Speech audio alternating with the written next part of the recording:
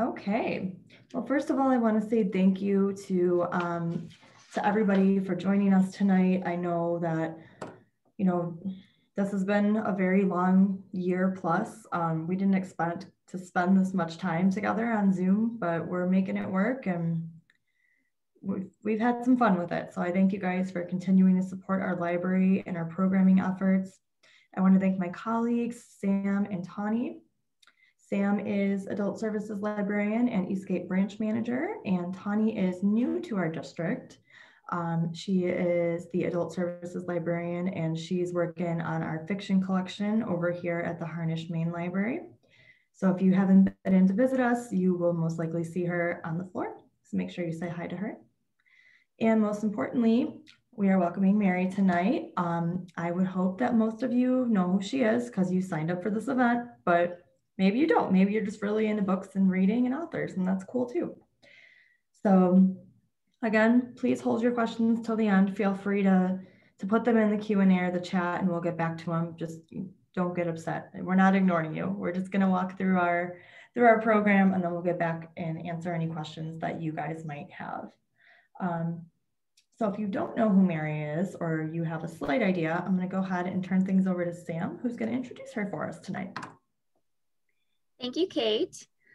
So Mary Kubica is the New York Times and USA Today bestselling author of 6 novels: The Good Girl, Pretty Baby, Don't You Cry, Every Last Lie, When the Lights Go Out, and The Other Misses. A former high school history teacher, Mary lives in the suburbs of Chicago with her husband and children. She's been described as a hell of a storyteller by Kirkus Reviews and a writer of Vice-like Control by the Chicago Tribune. And her novels have been praised widely by critics everywhere. Mary's next novel, Local Woman Missing, will be published in May. Thank you, Sam. Mary, before we start your interview, is there anything else you wanted to add about yourself that you'd like people to know, or? I don't know. I think that Sam pretty much covered it. I'm a runner. I volunteered at an animal shelter. I'm a vegetarian. But I think Sam got the basics there in the bio. But I just want to say that I'm so excited to be here tonight, and I'm just so glad that we're able to do this virtually. I know that we were talking before about not being able to do as many in-person events, but I'm so glad that we're able to make the most of technology, and that I'm able to do so many events like this with libraries. Awesome. And thank you again for joining us. It's really cool. All right, so we're going to jump right in, guys, and get into books and writing, and I think it's going to be fun. So I want to start by discussing your most recent novel, The Other Misses, which was published just over a year ago in February of 2020, right before everything kind of went crazy and hasn't really gone back since. A number of bloggers, reviewers, critics have all stated that that book has one of the most surprising endings that they've ever read. So, without giving too much away, would you please share a summary of the book for those who haven't had the chance to read it yet? Absolutely. Yeah, The Other Misses is about a Chicago family. It's Will and Sadie Faust and their 2 sons, Otto and Tate. And they inherit a home on a small remote island off the coast of Maine when Will, the father, when his sister dies. And so they've had just kind of a number of bad things happen to them in Chicago, personally and professionally. So it's a good time for them to leave Chicago behind and start fresh. So they move onto this island off the coast of Maine. And not only though do they inherit the home, but they also get guardianship of Will's 16-year-old teenage niece, who is not very happy that this family she barely knows is moving into her home with her. Her mother's just died and her father has never really been in the picture. So things kind of get off to a rocky start from the beginning, but then they get even worse when the neighbor right across the street winds up murdered, and all people in this tight-knit community look suspiciously at the Faust family and think that they might have had, or one of them might have had, something to do with it. And Sadie, the mother, realizes that the only way to clear her family's name is to find the killer for herself. And I would recommend you guys check it out if you haven't already. I did put a link to where you can find it through the Algonquin Library in the chat there. It was a very surprising ending. I will give you that. It was I wasn't ready. So that being said, did the inspiration for the plot and the characters for this book come to you as they have in the past with your last 5 novels? So this book was a little different in that I thought of the ending, or a version of the ending first. I didn't have the whole ending figured out, but I knew like one of the big twists. And that was actually, that twist was the inspiration for the book. So for obvious reasons, I can't go into that in any detail, but when you read the book, just know that the twist was kind of my starting point for this book. And so, I created the Faust family and, their whole story just as, as a means to get to this end that I had planned. So it was definitely a different way of writing. With the majority of my books, I have that starting point, but I have no idea where the story is going to go. And I have no idea what my twist is going to be. And I just sort of, I start writing and get to know my characters and just get deeper and deeper into the story. And then the twist kind of develops from that. So this was actually a much different writing experience. There was a lot of comfort in it, I have to say, in knowing where I was headed, but it was just so different because I'd never known that before. So it was like I said, it was definitely different from the other books that I've written, but good, really good in a different way. Just there was that comfort. I wasn't having the panic like I sometimes do, like 200 pages into it when I start to worry that these pieces are not all going to come together. Kind of following along with that, given the subject matter of the other misses, did you have to do a lot of research? And in general, do you find yourself getting caught up in the research when you're planning? Yeah, yes, and yes. I did. There was a lot of research that I had to do on this book. For one is the subject matter that we can't talk too much about. But I had to learn a lot about that. And again, when you do read the book, that's, you'll know what we're talking about. But so that was where I really spent the majority of my research because I wanted to make absolutely sure I got that right. And the rest though was on Maine itself, really. I've been to Maine before, but I've actually never stepped foot on a Maine island. And so I did a lot of research just into what it's like to live on one of these Maine islands. And you have to take the ferry from the island back to the mainland. So if you work on the mainland and live on the island, what's that commute like? Or if you go to school on the mainland and live on the island, what's that like? And the weather, it's this book I set late fall, early winter. So the weather is turning. And as the book, gets deeper and deeper, a big blizzard comes. And so I, learns about the weather in Maine and just things like that. And so I think that those two things were really where the bulk of my research came from for this book. But I'm always falling down these rabbit holes of research.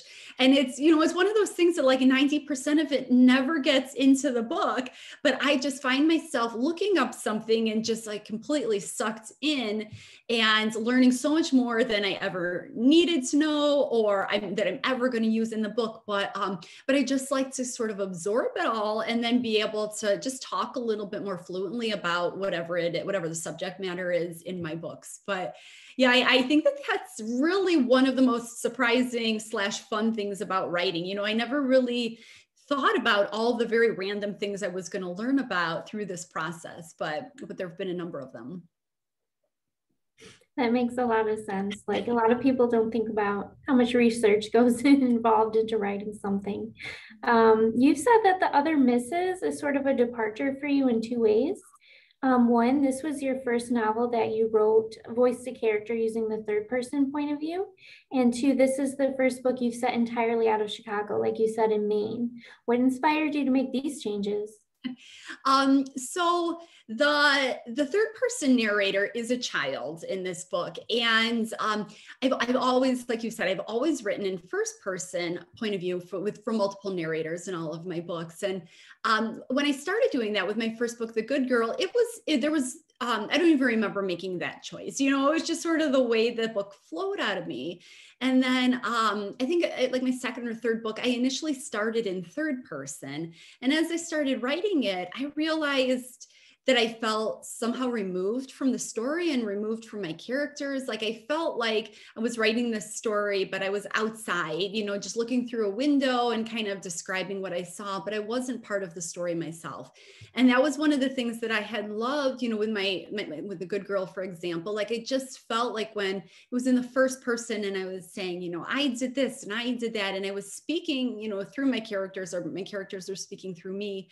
I just had such an intimate connection with them. I got to know them so well, you know, and I really got to put myself in their shoes and think, you know, if I was in this position, what would I do? And so I felt like I got really close to my characters. And so in the third person, I didn't feel that way. So I sort of made a decision at that point that I will probably always write in the first person perspective. But in The Other Mrs., the character is a child. And I really worried, she's a young child. She's 6 years old, I believe. And I really, really worried that I wasn't going to make it authentic, that it just wasn't going to ring true. And I wanted to make sure her story is a very, very important one. And so I wanted to make sure that I got it just right. So removing myself, her story is also, it's pretty emotional. So I feel like removing myself a step from her story really allowed me to get it across better than if I had done it in first person. So that was why I made that decision. As for moving the book to Maine and not keeping it in Chicago, I started to think about just the atmosphere and the isolation of these Maine islands and how this story would be so different, you know, set on the streets of Chicago than on this remote little island. Things like law enforcement, the police, medical emergencies, all of that kind of comes into play in this book. And, you know, here on this island, there are 2 police officers, and there's like a clinic, but the nearest hospital is a ferry ride away. So, you know, I loved the idea of, you know, moving the people here and putting them on this island, because then when there are these crises, or when, oh my gosh, suddenly we have a killer loose and the killer's trapped on the island because the ferry is taken off for the night, you know, how does that really, make the stakes that much higher. So that was kind of my reason for wanting to take this book out of Chicago and just really play with the atmosphere and see what I could do to kind of like ratchet up the tension with that.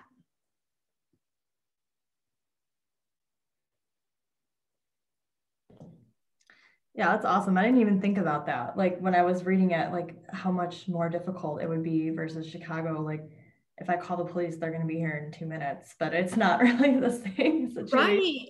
There. Yeah. And I just love that. I love like kind of the closeness, you know, I mean that when they're literally, when she, you know, Sadie realizes that they're really trapped on this island with a killer, and just also the kind of the coldness of the characters, you know, this Faust family, they are definitely outsiders here. The people on this island are not warm and welcoming, you know, so they really, it just kind of, you know, they don't have anybody that they can rely on when, you know, things start to go bad and people are looking at them suspiciously. It's really just them, and there's a lot of conflict within the family too. So so I had a lot of fun just kind of playing around with all those things, because it was so different than any book that I've ever set in Chicago, where, you know, those things don't necessarily come into play. The Other Mrs. highlights your talent for developing unreliable narrators, to say the least. What draws you to these unreliable narrators? It's funny because I don't think that's ever intentional, but I think I have unreliable narrators in all my books. And, you know, I think because I do think that unreliable narrators are pretty common in this genre, but I think that for me, at least, the way to do it right is where I think it's, if the narrator is just outright lying to the reader, then that feels manipulative, and I don't think that makes for a very satisfying reading experience for the reader. So when I do want somebody to be a little unreliable, you know, I really try and think of other reasons, you know, that will be sort of understandable at some point when you get to the end of the book and understand what's happening. But I think that for a reader, you know, here's this narrator that, you know, you're like going on this road trip with, and, you know, you're stuck with them for the whole 350 pages of the book or whatever. And you're listening to their story and you want to be able to trust them. But as the reader, you don't know, you know, some things just sound a little off. And so just, you know, in that part of the story, like regardless of what is happening within the plot, I feel like that alone, it becomes unsettling for the reader. You know, can they trust everything this person is telling them? And, you know, trying to figure out what is believable, what is not, and all that. So I think that it's a great place where a writer can, you know, plot aside, they can just kind of work that tension into the novel. Okay, great. And then you've stated that you have a tendency to write each of the voices from beginning to end before picking up with another voice and writing that character's point of view. Does the first perspective that you tackle typically guide you through the nuances of the plot?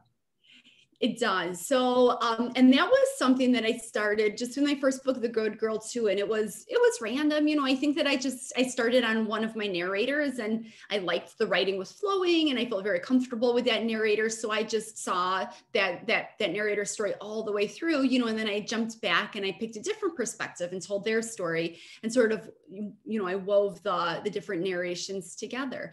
And it was something that I, you know, just a way of writing that I kind of fell in love with because I realized I can connect with each of these narrators so much more closely. And also I can be true to their voice. I always feel like if I'm bopping from character to character with each chapter, then I'm never really going to get that true voice back, you know, when I start a new chapter, or it's going to be more difficult and take more time to really get it right. So this way, you know, I with the other misses, I wrote Sadie's whole story first, and then I went back and there's a character named Camille and then one named Mouse. And so I wrote them each one at a time. And yes, I did figure out, you know, the vast majority of the plot as I was writing Sadie's story. And then I would write Camille, but that didn't mean that, you know, like in Camille's storyline, I might think of something and, you know, think of a way that it can intersect with Sadie's story then. And so I'll jump back into that part of the book and work something in. So sometimes when I describe it, it sounds like utter chaos, but I actually feel like it's one way that I can sort of simplify things because I'm just working on one person's story. A lot of my books aren't linear also. And that's the case with this. These three storylines are not linear. They're all set in their own time for the most part. So I didn't have to worry about, you know, making sure that all went together. You know, I was able to play around with that a little bit. So my characters, I feel like they're very important to me. And, you know, I just feel like I want the reader to care about my character. It doesn't mean that they have to like them or to agree with everything that they're doing, but I feel like they have to relate to my characters, or at least understand, I guess, you know, see the motive behind why my characters are doing the things that they're doing. So creating really authentic characters is important to me. So anything that I can find to do as a writer to make my characters more genuine and believable, you know, I try to do that. And this is one of the ways that I feel like I can do that better. Yeah, I can see that from a reader's point of view. I mean, generally, if I don't, I guess, not necessarily empathize, but if I don't like the narrator right off, I'm just not going to read the book. So sometimes I don't end up liking your narrators by the end, but it's part of the genre. That's part of the fun of it. So that was also my next part, was that it blows me away is that, you know, you don't only have me trusting them, like, but then I'm empathizing with them and I like them. So let's see, where's my question? Okay, we kind of answered it, but we'll go back over it. Do you find it hard to develop such sympathetic yet ultimately untrustworthy characters, even as you deliver hints about their true nature, develop the plot, elevate tension, and ultimately expose them for who they are?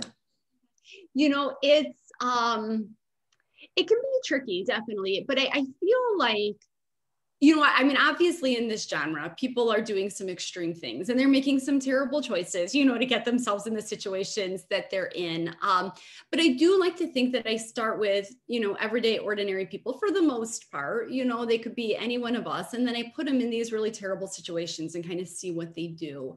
So in that regards, I feel like with my characters, again, even though they're going to make terrible decisions, I feel like there's some part about them that's relatable. Like Sadie in The Other Misses, I know that she can strike some people as cold, and she definitely has her faults. But I feel like I think I empathized with her because she's a mother, and I could see that she was struggling with her children, but she was very aware of the fact that she was struggling and wanting to be a better mother, and to figure out what had kind of gone wrong in those relationships. And so I feel like there's always some way that, that a reader can connect with them. So even if, again, she's making these horrible decisions and, doing some things that we don't really understand, I feel like there are some parts about her that are just really relatable too. So, and that's the way it is with many of my characters. I mean, some of them, this character Camille in this book is pretty unlikable. But, so sometimes you get that, but I feel like for the most part, there's something that is definitely relatable about them, or something that you as a reader can empathize with. The fact that you base a lot of your novels in Chicago is a big draw for your readers. Why do you choose Chicago?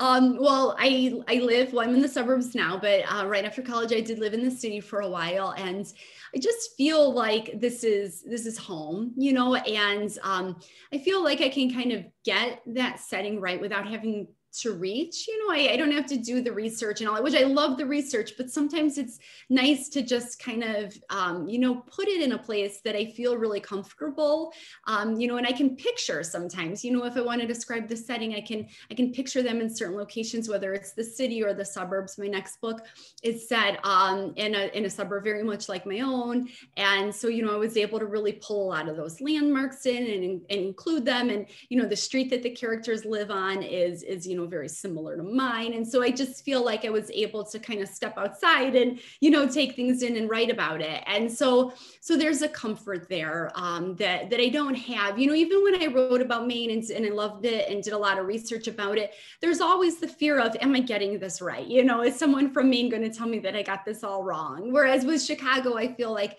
I know that that's not going to happen. And as a reader, I have to say, I love reading books set in Chicago too. Like, it's so fun when you can be like, oh, I know that place, and, I've been there, and you can just picture it. So I think that too, knowing how I feel about that as a reader, also, it is the equivalent to writing about it. And I love to hear from readers, how much they like the Chicago setting. Yeah, I remember, I think it was Don't You Cry. You mentioned the Barrington metro station. And I was just like, when I saw that, I took a picture of it and sent it to my mom. And I was like, I go there all the time. I love that. So are there other writers who set a lot of their novels in Chicago that have inspired you to do the same? And along those same lines, could you share a few authors who have made you want to write or have inspired your own works in general? Yeah, as for Chicago, I think The Time Traveler's Wife is one that it got Chicago so right to me. I don't know. I just felt, like I was there, and I loved it so much when I was reading that book. I read pretty widely. I would say that suspense, thrillers, that's definitely my go-to genre. I love historical fiction as well. And, on my bucket list, maybe one day is to try and write a historical fiction. But I feel like every time I read, I'm always I'm paying attention. I'm learning from authors. So it's hard to pinpoint one author or one book in particular that has really, inspired or motivated me, but I feel like I'm always being inspired and motivated by everything that I read. I'm just figuring out different ways that authors do things, whether it's just, some beautiful dialogue or beautiful prose that I'm really taken with, or words that they're, exposing me to that I wasn't familiar with. And I always keep a list of words that I run across, in books that I just am really drawn to, or it's a word that, I never use. And I think, why don't I use that? And I'll put it on the list. And so I feel like I'm always learning. I think in this genre too, I feel like that twist has become everything in suspense novels. And the more authors that kind of enter this genre, the harder and harder it is to surprise the readers.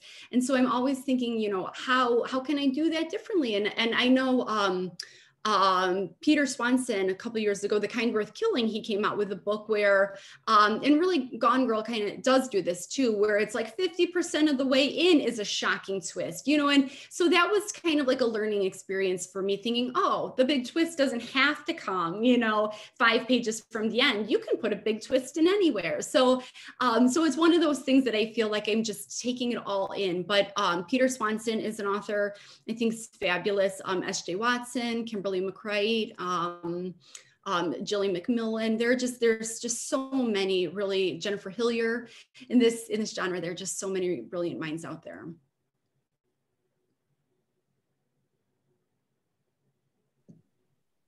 Speaking of Gillian Flynn, was Gone Girl like a big deal for you, like it was for everyone else who read this? Or, I mean, I did very much like it. Yeah, that book just, I feel like took the world by storm, you know, and I really feel like it laid the groundwork for this genre. I mean, I think until Gone Girl came out, you know, I mean, I obviously like mysteries have always been popular, but that domestic suspense, the psychological suspense, I feel like it really took off with Gone Girl. And so I feel just like forever grateful that she kind of opened that door for all these suspense authors. Yeah, I agree. I feel like she kind of busted it down, and not only just for like suspense authors, but women in particular. I felt like right after that was like, it was like your, you know, our time to shine, which was really cool. You know, absolutely. Yeah, I completely agree. Set that up for us. All right, and now I lost track because I went off script. So speaking of inspiration, what initially inspired you to pursue writing, and what was your path to publication like? Oh yeah, so I started writing when I was like 12. I feel like many authors have a similar experience, but I'd always been a big reader growing up. And then actually when I was a girl, I was at a sleepover with a cousin of mine, and she had written this story that she shared with me.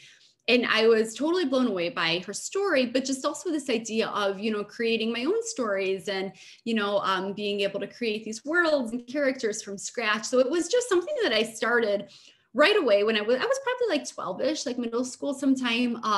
And I just, you know, I wrote whenever I had a chance. After school, I'd come home and I'd write on the weekends. And but it was never anything that I thought I would want to pursue professionally. Like when I was writing at that age, it was very private, you know, it was private, and I was shy. Like I didn't know if the writing was any good, and I didn't really want to share it with anybody and find out. And so, you know, I just kept it very much to myself. But honestly, like I can't remember a time that I wasn't writing from the time I discovered it, you know, it was into high school, into college.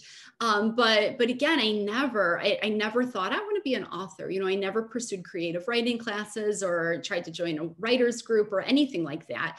It was just definitely a pastime of mine. But I knew that I wanted to be a teacher. So I studied to become a high school history teacher, and I taught in the suburbs of Chicago for a while. And then for a few years, my husband, we were relocated out to Omaha for his job. So I taught in the Omaha public schools.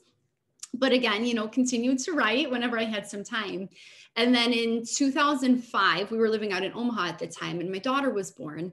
And so I decided to leave my teaching career for a while and start my family. And it was then when I was home with her, we were in Omaha, our whole family's in Chicago. So I think that I was feeling maybe a little isolated. I don't know. But I started working on The Good Girl then. And it's funny because now she's 15 and I can barely write anything while she's home, you know, doing school remotely. And I think, how did I do this when she was an infant? But I started writing The Good Girl then, and I wrote it totally in secrecy. So my husband knew it. He knew I was working on it. We shared one computer, so I knew eventually he would find it. So I told him about it, but I didn't tell anybody else that I was writing. In fact, most people that knew that I liked to write as a girl had assumed, you know, I stopped talking about it. So they assumed that I had given it up. So I spent 5 years writing The Good Girl. I have a son who's just 2 years younger than my daughter. So soon I had 2 little ones at home, and, you know, finding the time to write, you know, where they were both napping or just occupied, it was pretty difficult. So, you know, at most I would maybe get 30 minutes here or there, but I fell in love with that book and those characters in a way that I hadn't anything I'd ever written before. And I think at some point, you know, midway through the manuscript, I kind of told myself, that I was going to finish this no matter what. It was the first thing that I felt really that I just had to, even if I just finished it for myself, I had to finish this book. So I did. And then when it was done, it was the first thing also that I felt compelled to kind of put out there and see if there was any chance I could get this thing published. So I had no idea what I was doing. Again, I had never studied creative writing. I had no contacts. I never spoken to an author. I was nowhere on social media. Like I knew nothing.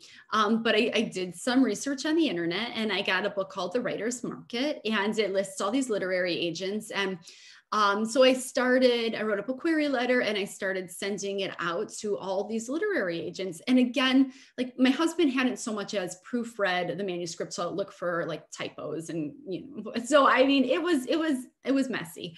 But I sent it out to all these agents. I didn't keep great track, but I think like 75 plus agents I sent the good girl or my query letter to. And there were 3 agents of all of those that did ask to read the entire manuscript. But ultimately, every single one of these agents rejected it. And so I thought, well, that book's never going to be published. And I was definitely sad. I was more than sad. I was pretty heartbroken, but I also think that there was a part of me that knew that was the likely outcome, So I moved on. I started writing something else. I don't know what it is or where it is, because it just didn't grab me the way that The Good Girl had. I just really felt at that point in my life that was the best that I could do. And 2 years after that final rejection came in, one of these agents reached back out to me. And it just so happened that the first time she read The Good Girl, she was right out of college. She was brand new to this literary agency. She was working as an assistant to somebody else. So she wasn't taking on her own clients, but she had gone through the slush pile, came across The Good Girl, took it home and read it and fell in love with it. And then the next day she just couldn't get her team on board. It wasn't what they were looking for. And so she had to pass, on her team's behalf. Well, within the next 2 years, she was promoted from an assistant to her own, literary agents. And she remembered The Good Girl for 2 years and reached back out to me to see if it was still available, if I'd sold it. So it was kind of a dream come true, and it in retrospect, I feel like it was totally worth it because I knew that she was as passionate about that book as I was. So she and I worked together for a few months, kind of cleaned up the book a little bit. And then this was like 2012 by this time. So I'd started it in 2005. But by the end of that year, she was sending it off to publishers. And at this point, I still hadn't told anybody. My parents didn't know any of this was going on. And my husband still hadn't read the book. But so she was submitting it to publishers. And I was fortunate enough to get 2 offers on the same day. And I was able to have a conversation with both of these editors who were both lovely. I would have been very fortunate to end up with either of them. But the editor that I went with, who's still my editor today, she kind of terrified me on the phone. I just knew that she was going to push me really hard to make that book the absolute best it could be, before it went out there. And she also offered me a 2-book deal, it was terrifying because I had 1 book, that had taken 5 years to write. And she said upfront, the second book cannot take you another 5 years to write. So I knew there would be deadlines and it would be a much different situation, but it was, this chance to take this 1 book I'd written and, make a career of something that I'd loved to do since I was a little girl.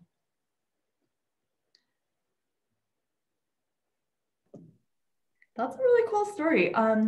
If you don't feel comfortable answering this, that's fine. So even when you were like 12, did you always know you wanted to write like thrillers, or was it just other things that you were working on, other genres? Yeah. Until I wrote The Good Girl, I had actually never written anything remotely suspenseful. I don't think. I mean, maybe probably something when I was a girl, but nothing I remember. I had written, it was all more, before The Good Girl, I would say a lot of the things I was writing would classify more as women's fiction. And, even when I was younger, I felt like it was more, just like YA literature, it didn't have that suspense in it. And actually, when I started writing The Good Girl, I had no idea that that's what I was writing. And it was, I thought I was writing a love story. And then little by little things started to happen and I'd get an idea and work it in. And all of a sudden it was, this really dark novel. And I started to realize though that, you know, those suspense elements and those twists and turns were, for me as a writer personally, what was missing from everything that I'd previously written. You know, it was why I loved writing, but I didn't have that really strong connection to anything I'd written until The Good Girl.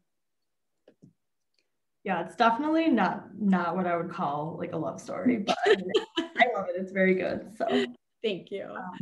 Now, do you maintain a certain writing schedule? And how do you de-stress when the pressure of writing under a deadline, which I assume you're always under now, that you have your book deal, starts to get to you? Yeah, that's a good question. So my writing routine has changed a gazillion times over the years, basically just based on my kids' schedules. So, you know, when they were really young, when I sold The Good Girl, and I was already under contract for my second book, Pretty Baby, my son was in preschool still. And he went like 4 hours a week to preschool. And, you know, it was like 20 minutes away. So by the time, there was just no time to write when he was at preschool. So I got in the habit then of waking up at 5 every day, and I would write, you know, religiously from like 5 to 7 when the kids got up. And I mean, Pretty Baby was literally written, you know, between the hours of 5 and 7. And that was it. You know, I think that when you don't have a lot of time, you maximize every second. Now, you know, they're older and they are, you know, well, they have like a hybrid situation now. So they're in school 2 mornings a week and then home the rest of the week. So, but they're 13 and 15. So they're pretty independent too. But I also find, you know, when you have more time that you don't make the most of it. You know, it's a little bit easier to procrastinate then. So typically right now I do still wake up at 5 and, you know, I'll try and get some writings done early, but like my daughter for high school, she's up by like 5:30 getting ready for school. And then, you know, I'll kind of help her get, you know, go through the morning routine and stuff and then come back to writing when I can. So, so it's adapted, you know, based on the kids' schedule really. But the writing under a deadline and pressure and all that, it's, you know, I have to say the deadline, the pressure, it does get to me. I'm a fast writer. And I have to say that I've always turned my manuscripts in ahead of time. I don't know if that will be the case with the next book, but I think that the deadline pressure just makes me think, keep writing. But I also love to write, you know, so for me, so many nights when I go to bed, and I think it sounds so sad, but when I think I get to get up at 5 a.m. and write, you know, I'm actually excited to do that. So, you know, I mean, I feel really fortunate that I get to do something that I love so much for a living. So, you know, it doesn't always feel like work when I have to get on the laptop and write. But that said, with COVID, things have been more difficult, you know, with the kids home. My husband has been home for a year now. So I like to write when it's quiet, you know, and I can really like immerse myself in my manuscript. And I think that that's the thing that has really been missing in the last year is, yeah, my kids are independent and things like that, but I don't feel like it's a really immersive experience when I'm writing. And as a result, I'm just not connecting as much with my characters in the story. So this one that I'm working on now has just been a little bit more of an uphill battle, as kind of everything for everybody has been in the last year. Yeah, very true. That being said, with COVID and the pandemic, did you find that you just weren't as motivated just because I certainly wasn't. There was a lot of days where I was like, I'm going to play Animal Crossing today, and that's going to be my entire day. It's so true. And I mean, I think everybody, well, most people feel the same way, you know. I know early on, you know, all I would have to do is look at the news and I'd be devastated. And there was nothing creative coming out of me after that, you know, and I think that I've adapted some, but yeah, you know, I mean, this lifestyle right now. And I think we're just at this heightened anxiety all the time. So I feel like it's hard to be creative, you know. You know, and my life, I mean, I've been working at home, you know, for how many years now. And so like that part of it hasn't changed, but a lot of other things have changed. So there's been some exciting news. So Netflix has acquired the rights to The Other Misses, and it's going to be made into a featured film. And that's really exciting. What has that experience been like for you, knowing that one of your books is going to be made into a movie? Yeah, so that's been super exciting. When the offer came in from Netflix, I was just ecstatic. I mean, it was just beyond my wildest dreams. So I have a film agent. Her name's Sherry Smiley, and she, as soon as the book was done, it was like a year before it was actually published, but my end of it is done like a year in advance. And then after that, it's, you know, cover design and proofreaders and all of that. But so as soon as we had a good, it was done, Sherry took it out to Hollywood, different producers. And so this offer came in from Netflix. And I just feel like, even despite the pandemic, I feel like these days lately, we want to be home watching shows, you know, in our own living rooms. And so I just felt like Netflix was the perfect home for it. So they have a screenplay. A man named Jack Thorne wrote the screenplay, and he's pretty phenomenal. He's done a lot of wonderful things. He wrote the screenplay for Wonder. He wrote a Harry Potter play that was on Broadway. So he's just done a lot of really terrific things. I haven't had a chance to read it yet, but that's done. And they have a producer, an executive producer. And I know that right now they're in the process of looking for a director. And then I think after that, they would begin casting. So there was definitely some setbacks with COVID, but I think that things are moving forward again. So I'm really excited. I cannot wait to see how they do this, but it'll be so exciting when it releases. I can't wait to see it on Netflix. So how involved do you get to be with the process? Like, how involved do you want to be? And what do you like envision the movie? Like, do you have a clear vision for how you want it to turn out? So I haven't, you know, I get frequent updates and that kind of thing. I've been able to have some calls with the producers. I don't know, honestly, how involved I'll be as it progresses. I don't know anything about, you know, how Hollywood works, admittedly. So there's a part of me that doesn't really want much to do with it either, because I just don't know how that world works. And I feel like it's best in the hands of people who do, you know, and I'll write my next novel at that time. So we'll see. You know, for those of you who've read the book, I'm really, really curious to see how they're going to do this. So there's, you know, I have a lot of questions about that too. So no, I don't. I know a lot of people will ask, you know, who would be my dream cast and things like that. And I have to say, I really haven't thought about it, you know, too much, because I think that when I write the book, I sort of envision the characters and I don't know, you know, exactly what actor or actress would fit them. I mean, I know that when Netflix casts somebody, it's going to be great. You know, it's going to be perfect. I myself have trouble figuring out who that person could be, you know, so I'm just really, you know, excited to see what they do, because I know that they're going to do a phenomenal job.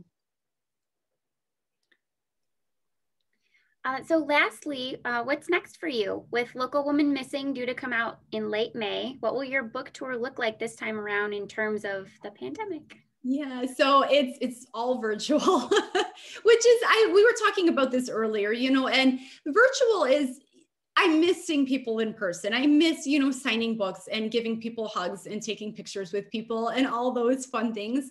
So I'm really eager to do that again. That said, this virtual platform, you know, it's just allowed me to connect with so many more people. So that's been really nice. And I'm so grateful that like technology has filled in this gap here when we haven't been able to see people in person.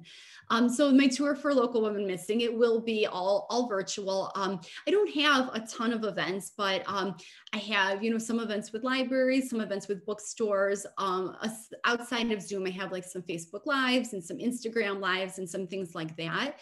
So yeah, so I'm really excited to share Local Women Missing with everybody. It seems like it'll be here soon. And for us here in Chicago, the weather will be getting warmer by May. So lots of good things to come.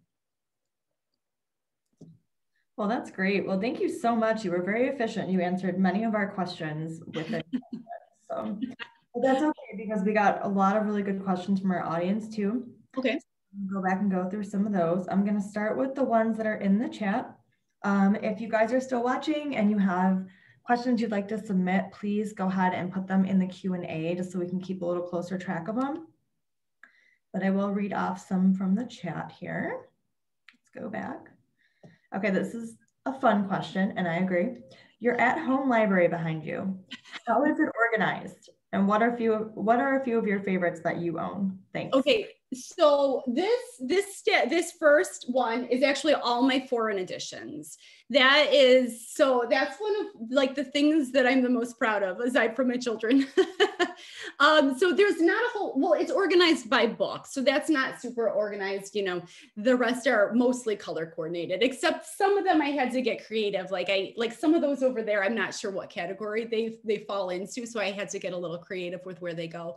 But yeah, I did the color coordinating. It was a couple books ago. I think I was on deadline and I was procrastinating. So, one day I decided all the books needed to be color coordinated. Oh, and so some of my favorites on there was that the second part of the question. Oh my gosh, I think pretty much all of them. There's so many back there that oh my gosh, it's really hard to pick. I think that like my favorite books of all times, I'm like struggling to find them right now, but Tim O'Brien's The Things They Carried is one of my favorite books. It's not at all in the genre that I write, but it's phenomenal. And it's about the Vietnam War for those who haven't read it.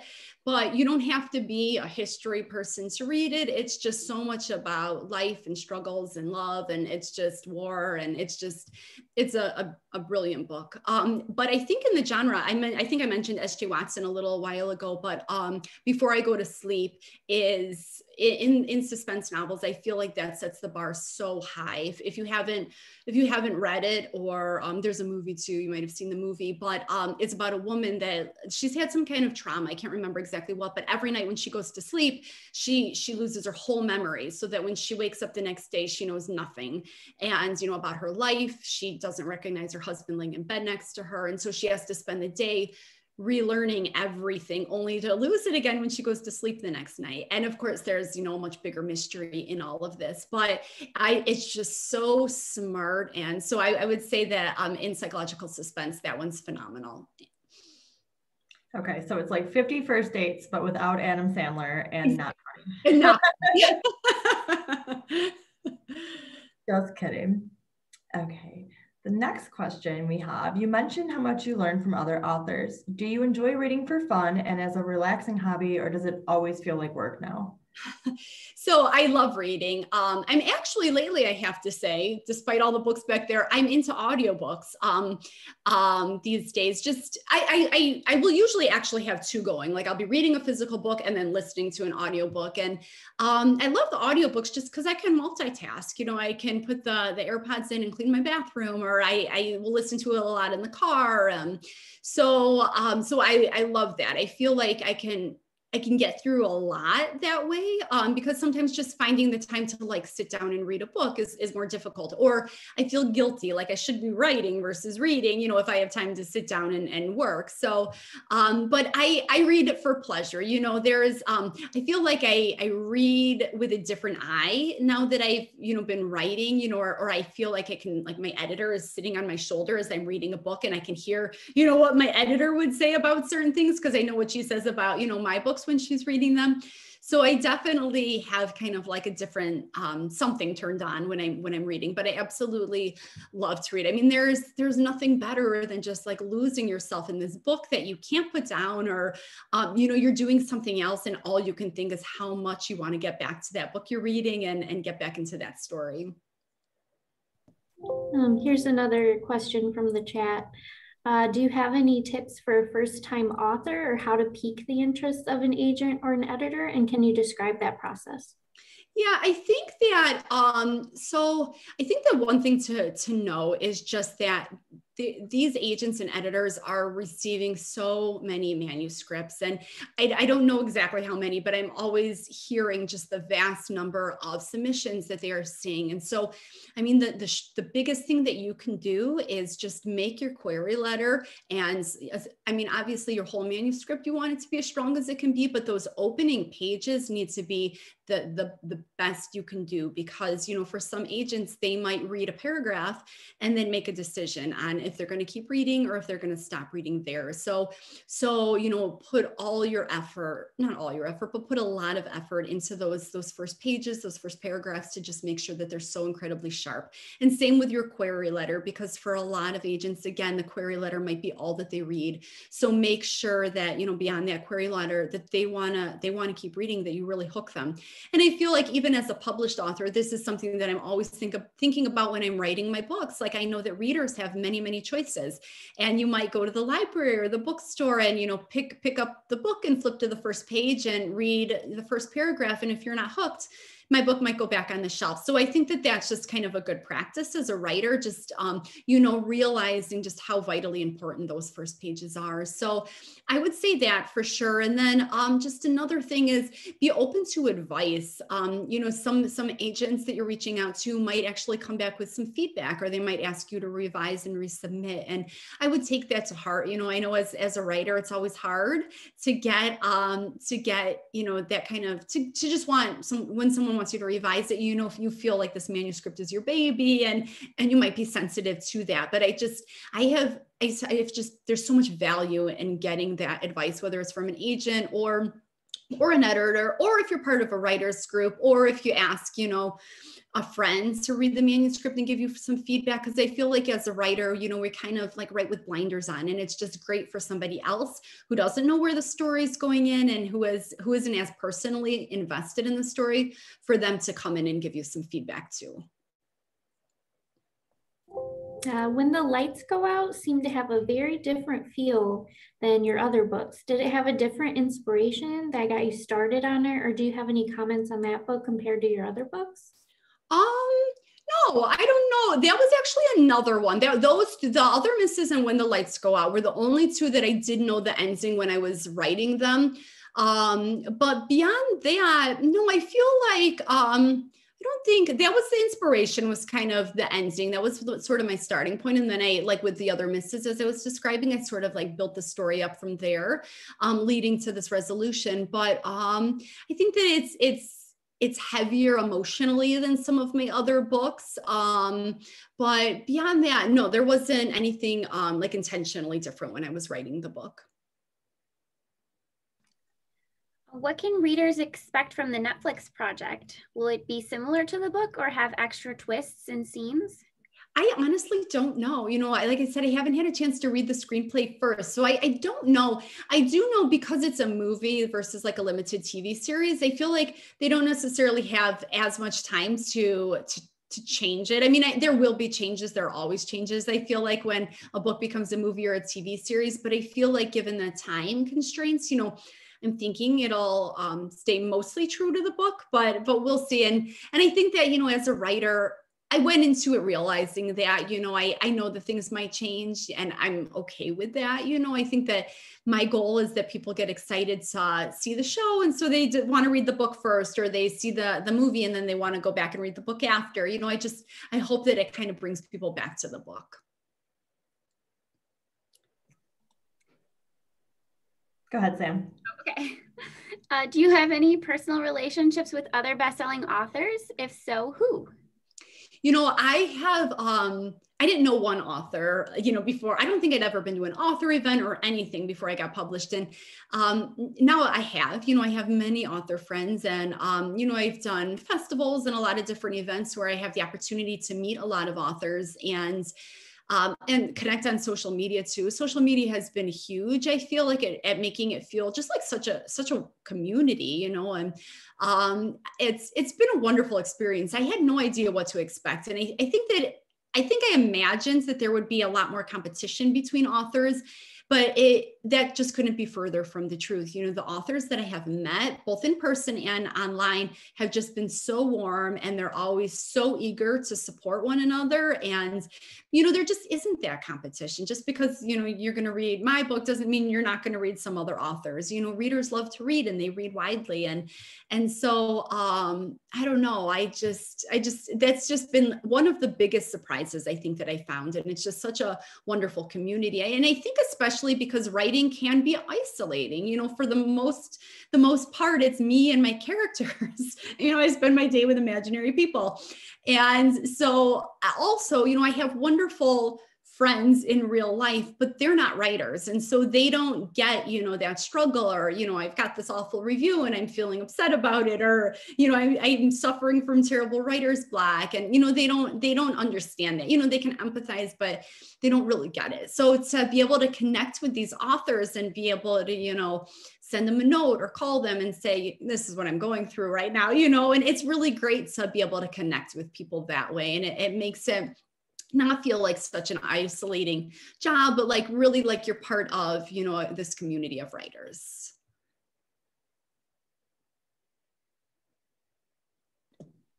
Awesome. Okay, guys, we are gonna move into questions from the Q&A, and which I lost. Okay. Okay. This is a good question. Do you have a favorite out of all the books that you've written? Oh, so that's a very good question. It's a hard question. It's, you know, like they're your children and it's hard to pick a favorite, but I would say The Good Girl, and it's not necessarily the book itself, but the experience was so unlike any, you know, the experience that I've had with any of the books after that. You know, when I wrote The Good Girl, it was for one at my own pace. You know, I did not have a deadline. I had no idea if the book would ever be published or if I'd want to get it published. So there weren't those pressures that, you know, I've had with some of the other books. But I think too is, you know, I think that was just the first book that I really fell in love with. And, you know, like I said earlier, I started writing it right after my daughter was born. So many of my memories of writing that book are with my daughter and then my daughter and son, you know, as babies and then toddlers in the house when I was writing. And, you know, just, I think of them like on the playroom floor and I'm sitting there with my laptop writing and just things like that. You know, I just feel like that book just goes hand in hand with my kids' earliest days. And so for a number of reasons, it's really special to me, you know, and then obviously that was the first book that I got published and that really launched my career. That's cool. It's totally understandable. Which books recently have you enjoyed reading, and what is a future release that you're excited about that's not your own? Yeah. So Jennifer Hillier's Little Secrets came out in 2020, and that book just blew me away. I mean, just is so incredibly good. So that's phenomenal if you haven't read that one. And then another one that I read recently is Christina McDonald, and it's called Do No Harm. And that one just came out in like February, I want to say. It's pretty recent. That one's really great. It's about the mother. She's a doctor. Her husband is a police officer, and their son is diagnosed with cancer, and she needs to find some money in a hurry to be able to pay for her son's life-saving cancer treatment. And so she does some really terrible things to raise the money. And it's a thriller. It raises a lot of moral issues, and you really kind of can ask yourself, like, what would you do? We don't know what we would do if we were in that situation. So it's kind of interesting to just see. So that one, it's a page turner. It's really emotional. Those are kind of my favorite thrillers. One that is coming out soon is, I got a sneak peek of Carolyn Kepney's You Love Me. It's like the next Joe book in the You series. So that one is out early April. And I just finished that one. And I'm actually right now reading the newest Paula Hawkins book, which comes out in August. I'm only like 50 pages in, but I'm totally hooked already. So keep that one on your radar. Your book covers are unique but still distinctive in that the reader immediately knows it's a Mary Kubica book just by sight. Do you have input on the covers, or is that determined just by the publishers? Yeah, so we have this wonderful art department over there, and I've had the same person has worked on all of my covers, so that's been pretty incredible. The way it works is that usually, you know, my editor will prep the arts department kind of on the books, and they always ask for, you know, just kind of all the information, because the art team does not actually have time to read all of the books. They're making so many covers. So they get the information, what's the setting like? What do all the characters look like and things like that. And then they kind of go from there. So the first couple books, I think my first 3 books, I want to say they're on my wall on the other side of the computer. So I keep looking at them to remember.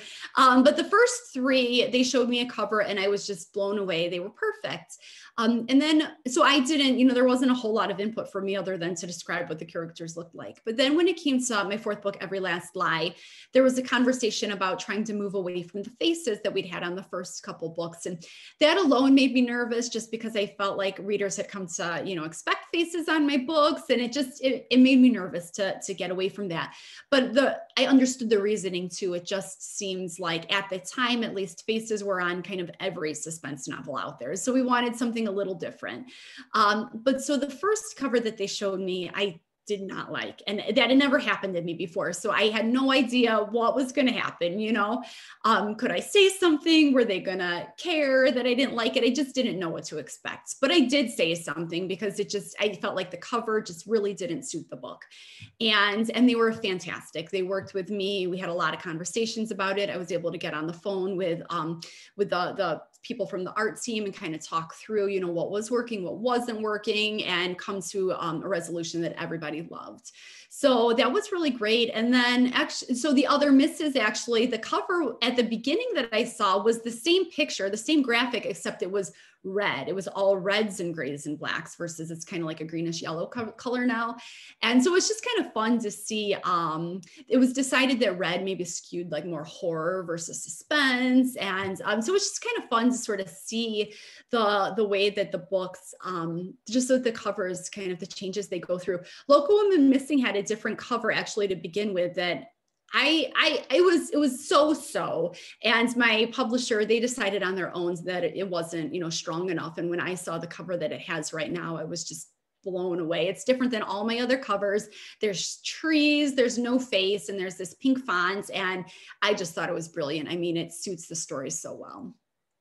Yeah, I have to say, I really love the cover for Local Woman Missing. It really catches your eye. And I know you're not really supposed to judge a book by its cover, but readers do. Like, a big draw for a lot of readers is this cover amazing? And I got to check out this book now because just the cover is so good. So now that's really interesting.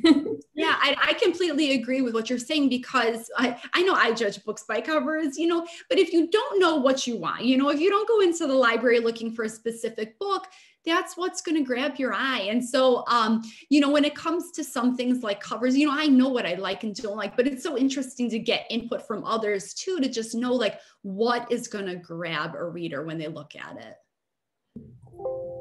Here's another question. Do you have a favorite character you've written? And have you ever written a character that's based off of your life or your own experiences? That's a good question. So I think that the characters that I'm drawn the most to are, kind of the ones that maybe like there's more to them than meets the eye, or they just like really grow and develop a lot throughout the story. So I think Colin in The Good Girl and then Willow in Pretty Baby are probably 2 of my favorite characters that I've written, or just the ones that I feel like I connected with on a really emotional level. I have not written any characters that like is me or, a version of me, but there are a lot of things, I think that all the mothers, there are many mothers in my books. And I think that as a mother myself, I tend to, empathize with them a little bit more maybe. But they're all fictional. I feel like I couldn't look at any of my characters and say that one's the most like me. I definitely think, they're all definitely unique.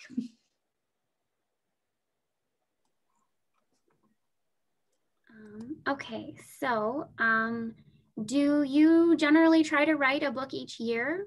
Do you happen to already be working on the next? So after Local Woman Missing? So I, for the most part, have done about a book a year. There were a couple in there that were maybe more like 18 months, but for the most part, it is about a book a year. I am working on another book right now. I'm not far into it, so I can't really say anything about it because I feel like I don't know what's gonna stick and what's not. I'm literally like 22 pages in. So a lot to figure out still. So this one, I'm guessing will actually be out in 2023. So there might be a gap in there in 2022, just by the time that I'm finished with this book and it goes through, you know, all those early stages that it does, maybe like early 2023. Great. So we touched on this a little bit, but what would you suggest for new authors to get their name or book out there?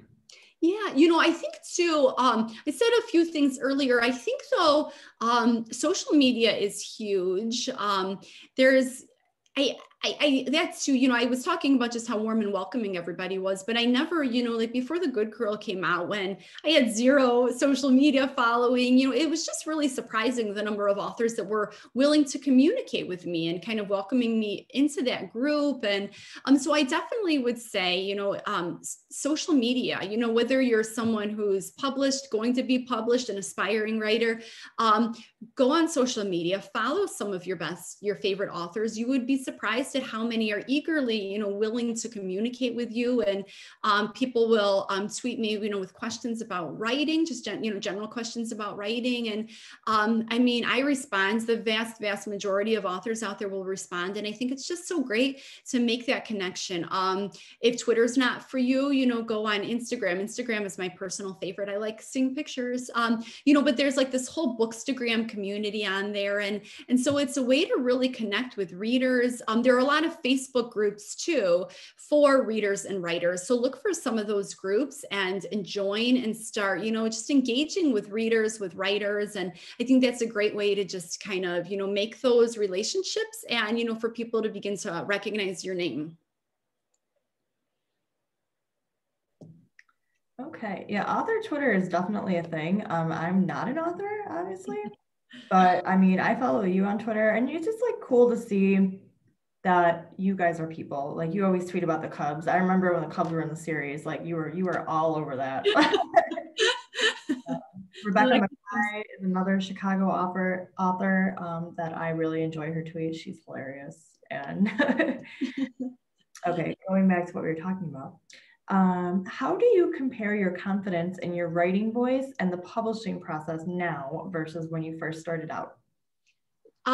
So I feel a lot more confident in my writing. That's not to say that there aren't many days that, you know, I look at what I've written that day and think it's utter garbage, you know, or that I don't feel very panicky every time before a new book comes out because I have no idea how it's going to do. Or, you know, I think that there are some of those jitters that just will never go away, no matter how, you know, how many books you've written or who you are. I feel like that's just normal. But I know the process now. I think that I know that I've been very lucky. I think it's maybe unusual that I have been with the same publisher, all the same people for, you know, 6 going on 7 books now. So there's so much comfort in that.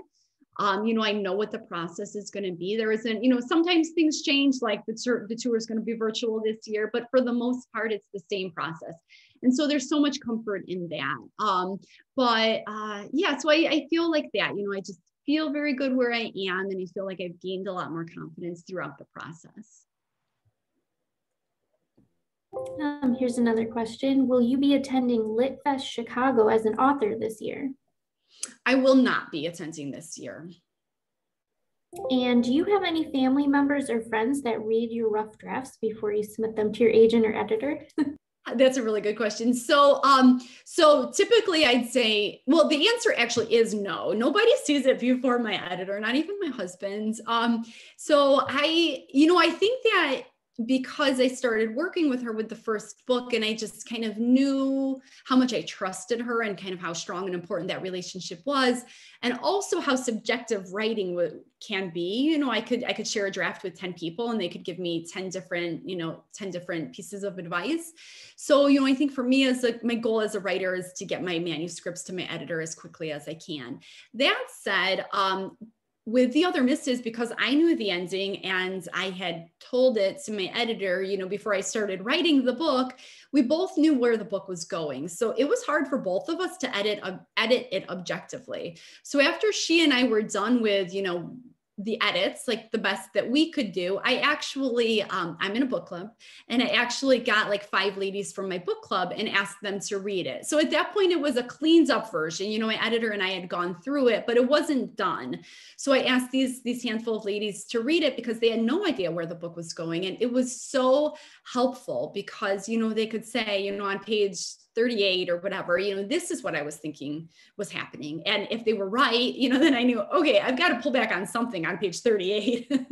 So it was a really, really valuable experience. And then I actually did it again in Local Woman Missing. There, one of the characters is a doula, and 2 of my very good friends are doulas. So, you know, I had done a lot of research to create this doula character, but, you know, there's nothing like the real thing. So after I was done, I same thing, my editor and I had already gone through it, but then I asked these 2 friends of mine, can you please read it, you know, and tell me anything, you know, that I have done wrong with the doula. So it's really been very helpful.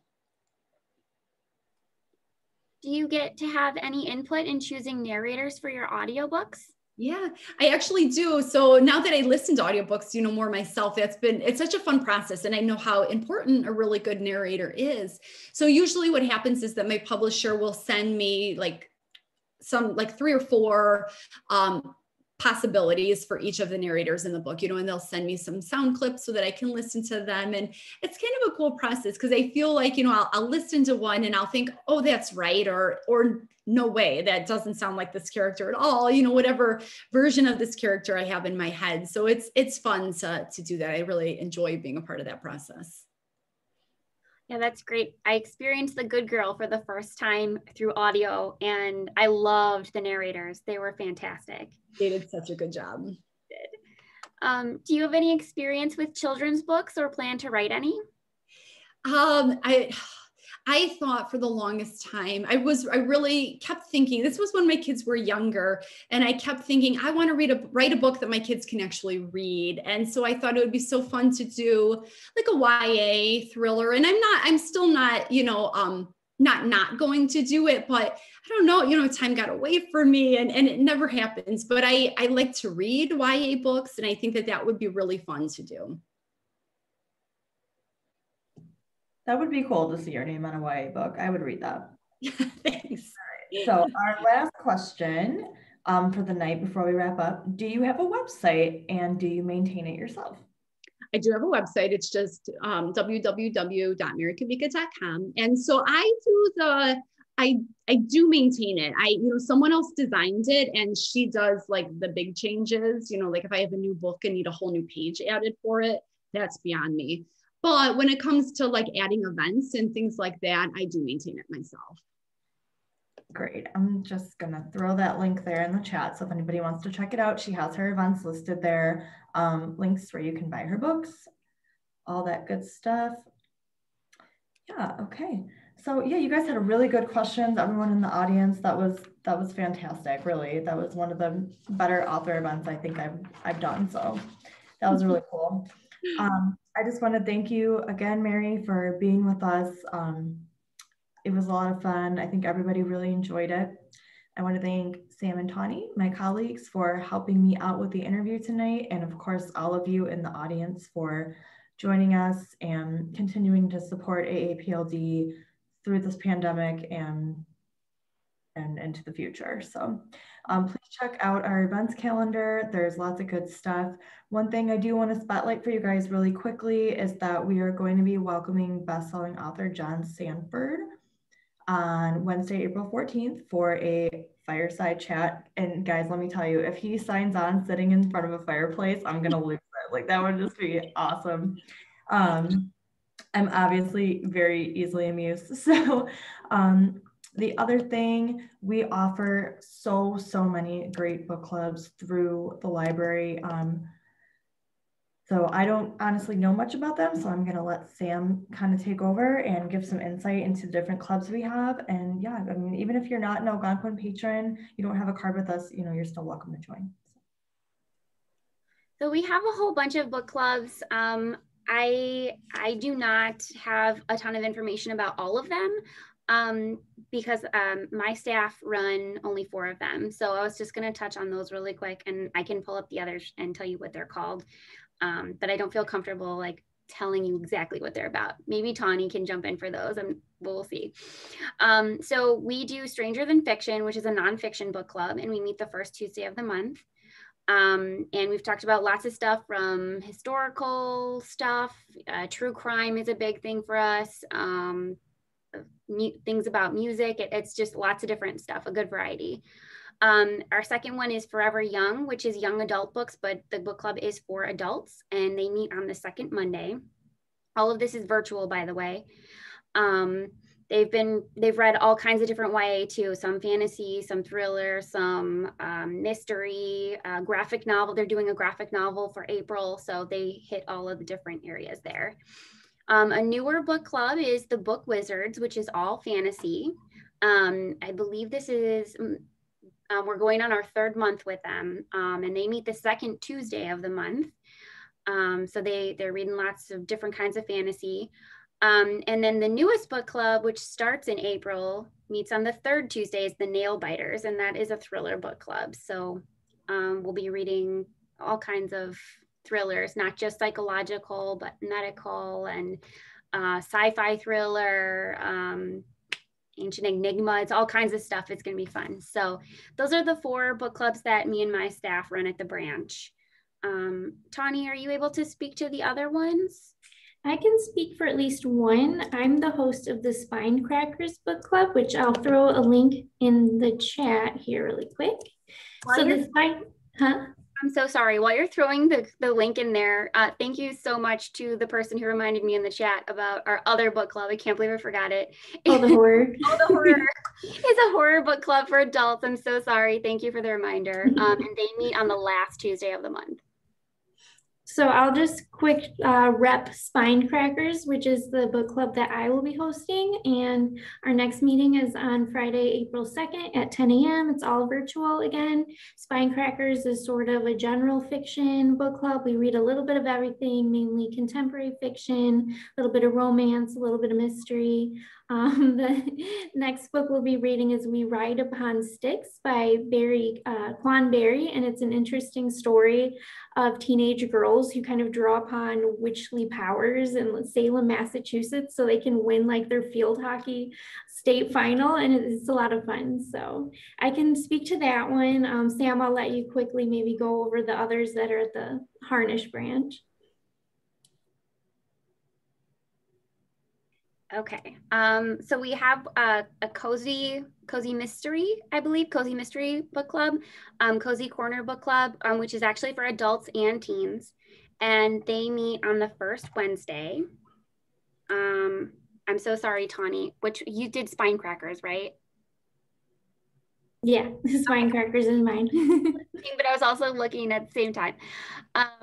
There is a Page Turners Youth Book Club for kids, grades 5 to 8, if you have kids that are interested in joining a book club, and they meet on the second Thursday. Also something a little bit newer, Happily Ever After Book Club. They meet on the third Monday, so they read mostly things with happy endings, so if you like that kind of thing. We do have a classics book club called Enjoying the Classics, and they meet on the third Wednesday. And our newest book club, which it was a combination of 2 previous book clubs, they've just combined them into one, is a Library Reads book club. And Library Reads is just a place where we go to get librarians vote on what their favorite books are as they're coming out, and they come out with this list of books. I don't remember how many. It's quite a few, like double-sided flyers for sure, of books that librarians have voted on, and they've decided that they're awesome and they want to recommend them. And it's just this book club will focus on the books that have been on those lists. So when they meet, hang on, the third Thursday. So clearly there's a lot to offer. We don't expect you guys to remember all those dates. We have a lot of book clubs. And I just want to point out that Library Reads is run by a former staff member who's probably in the audience tonight, and she's very loved and she does a great job. So make sure you guys check out some of those offerings. Again, you can go through our calendar and just check out everything we have. We have a truly awesome staff here at AAPLD. You know, we're blessed to be able to offer so much to you guys. So Again, thank you for attending tonight and for your patience, for all your wonderful questions. If you guys have an extra minute or two when we close the webinar, there's going to be a short survey that pops up. So you can give us some feedback on your experience tonight, and how could it be better, or would you like to see this again in the future type thing. So if you have a minute, just fill it out. And again, this recording will be edited and then it will be posted to our library's YouTube within like the next few days. So be looking out for that. Yeah. And thank you all very much. Have a wonderful night. You guys take care, stay well, and we'll see you soon. Thank you, Mary. Yeah, thank you, Mary. Thank you. Bye, everybody.